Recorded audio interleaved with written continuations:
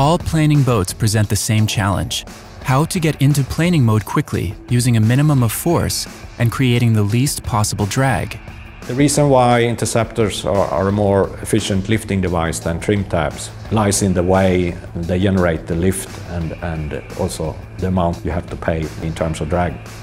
The main reason to the effectiveness of the interceptor is the smallness of the interceptor blade. You only need 30mm blade protruding or extending into the water for the same lift as a normal trim tab.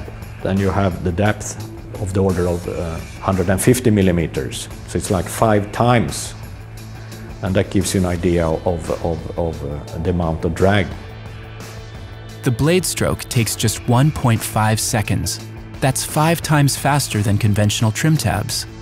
Zipwake, dynamic trim control system for planing and semi-planing boats.